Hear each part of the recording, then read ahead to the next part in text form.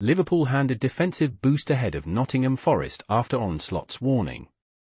Ibrahima Konate returns to Liverpool after being an unused substitute for France, providing a defensive boost ahead of their match against Nottingham Forest. Despite not playing during the international break, Konate has been in excellent form for Liverpool. Manager Arne Slot and the medical staff will manage his minutes carefully as the fixture schedule becomes busier with the Champions League and Carabao Cup. Slot has warned about the challenges ahead, but Konate's return in good condition is a positive sign. Please subscribe to my channel.